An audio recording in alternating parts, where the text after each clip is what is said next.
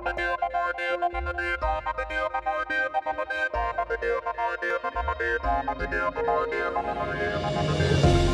number of unmarried couples living together in Scotland is rapidly on the rise.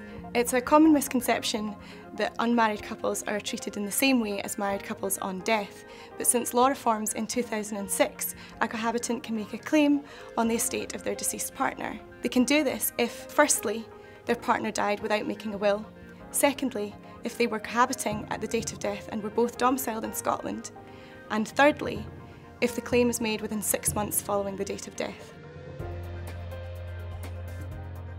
There is no minimum period of cohabitation, so it wouldn't matter if you and your partner had just moved in together, these rights would still apply on death.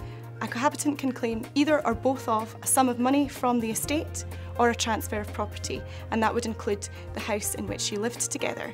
A cohabitant's claim cannot exceed what he or she would have received had he or she been married to you on the date of death.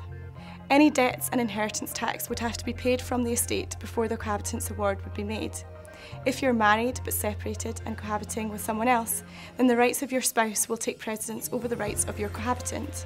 You may wish to make provision for your cohabitant, in which case you would draft a will leaving part or all of your estate to them on your death. Alternatively, many cohabiting couples choose not to get married, and that is a conscious decision because they don't want the same rights to apply to them as would apply to them if they were married.